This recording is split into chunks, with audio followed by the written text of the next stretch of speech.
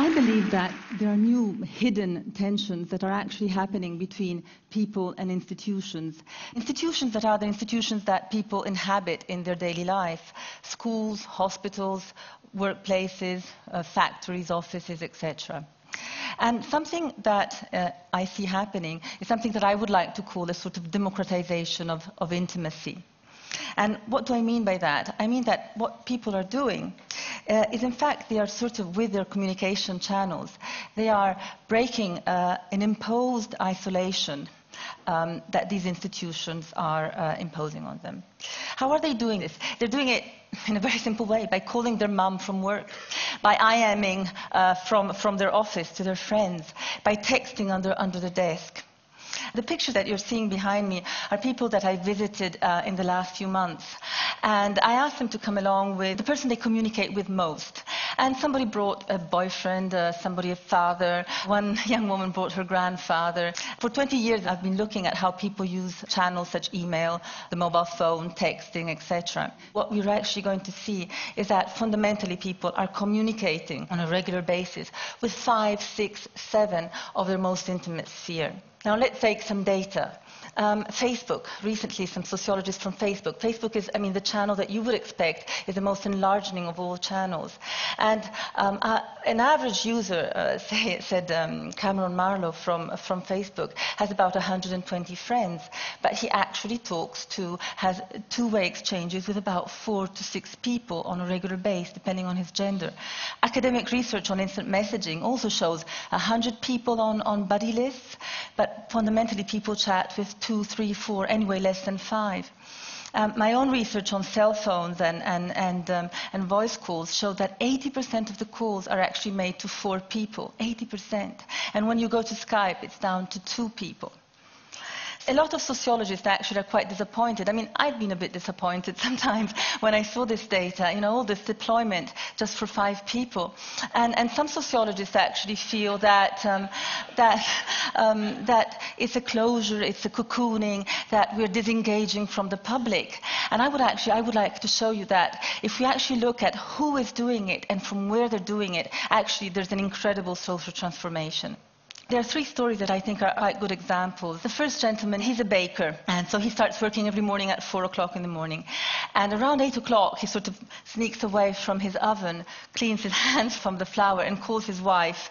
He just wants to wish her a good day, because that's the start of her day. And I've heard this story a number of times. A young factory worker who works night shifts, who manages to sneak away from the factory floor, where there's CCTV, by the way, and find a corner where at 11 o'clock at night he can call his girlfriend and just say good night. Or a mother who at 4 o'clock, suddenly manages to find a corner in the toilet to check that her children are safely home. Then there's another couple. There's a Brazilian couple. They've lived in Italy for a number of years. They Skype with their families a few times a week. But once a fortnight, they actually put the computer on their dining table, pull out the webcam, and actually have dinner with their family in Sao Paulo, and they have a big event of it. And I heard this story the first time a couple of years ago from a very modest family of immigrants from Kosovo in Switzerland. They had set up a big screen in their living room, and every morning they had breakfast with a grandmother. But Danny Miller, who's a very good anthropologist who's working on Filipino migrant women who leave their children back in the Philippines, was telling me about how much parenting is going on through Skype, and how much these mothers are engaged with their children through Skype. And then there's the third couple. They're 2 friends. They chat to each other every day, a few times a day, actually. And finally, they've managed to put instant messaging on their computers at work. And now, obviously, they have it open. Whenever they have a moment, they chat to each other. And this is exactly what we've been seeing with teenagers and kids doing it in school, under the table, and texting under the table to their friends. So none of these cases are unique. I could tell you hundreds of them. But what is really exceptional is the setting.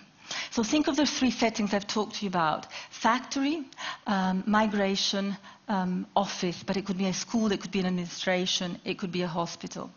3 settings that if we just step back 15 years, if you just think back 15 years, when you clocked into an office, when you clocked into a factory, there was no contact for the whole duration of the time. There was no contact with your private sphere. I mean, if you were lucky, there was a public phone hanging in the corridor somewhere. If you were in management, oh, that was a different story. Maybe you had a direct line. If you were not, you maybe had to go through an operator. But basically, when you walked into those buildings, the private sphere was left behind you. And this has become such a norm of our professional life, such a norm and such an expectation. And it had nothing to do with technical capabilities. The phones were there, but the expectation was once you moved in there, your commitment was fully to the task at hand, fully to the people around you. That was where the focus had to be. And this has become such a cultural norm that we actually school our children for them to be capable to do this cleavage. If you think nursery, kindergarten, the first years of school are just dedicated to take away the children, make them used to staying long hours away from the family. And then the school enacts perfectly well, it mimics perfectly all the rituals that we will find in offices. Rituals of entry, rituals of exit, the schedules, the uniforms in this country, things that identify you, team building activities, team building that will allow you to basically be with a random group of kids or a random group of people that you will have to be for a number of time. And of course, the major thing, learn to pay attention, to concentrate and focus your attention. This only started about 150 years ago. It only started with the birth of modern bureaucracy and of industrial revolution, when people basically had to go somewhere else to work and carry out the work. And when, with modern bureaucracy, there was a very rational approach where there was a clear distinction between the private sphere and the public sphere. So until then, basically, people were living on top of their trades. They were living on top of the land they were laboring. They were living on top of the workshops where they were working. And if you think it's permeated our whole culture, even our cities, if you think of medieval cities, the boroughs have the names of the guilds and professions that lived there. Now we have sprawling residential suburbia that are well distinct from production areas and commercial areas. And actually, over these 150 years, there's been a very clear class system that also has emerged. So the lower the status of the job and of the person carrying out, the more removed he would be from his personal sphere. People have taken this amazing possibility of actually being in contact all through the day or in all types of situations. And they're doing it massively. The Pew Institute, which produces good data on a regular basis on, for instance, in the States, says that, and I think this number is conservative, 50% of anybody with email access at work is actually doing private email from his office. I really think that the number is conservative. In my own research, we saw that the peak for private email is actually 11 o'clock in the morning, whatever the country. 75% of people admit doing private conversations from work on their mobile phones. 100% are using text. The point is that this reappropriation of the personal sphere is not terribly successful with all institutions. I'm always surprised that the US Army sociologists are discussing of the impact, for instance, of soldiers in Iraq having daily contact with their families.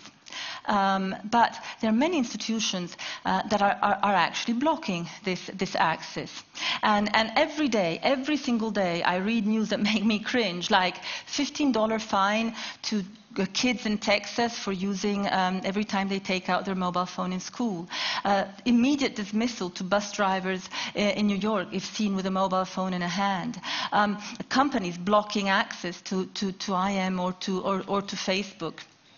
Behind issues of security and safety, which have always been the arguments for social control, in fact, what is going on is that these institutions are trying to decide who, in fact, has the right to self-determine their attention, to decide whether they should or not be isolated, and how, you know, and they are actually trying to block, in a certain sense, this movement of a greater possibility of intimacy. Okay.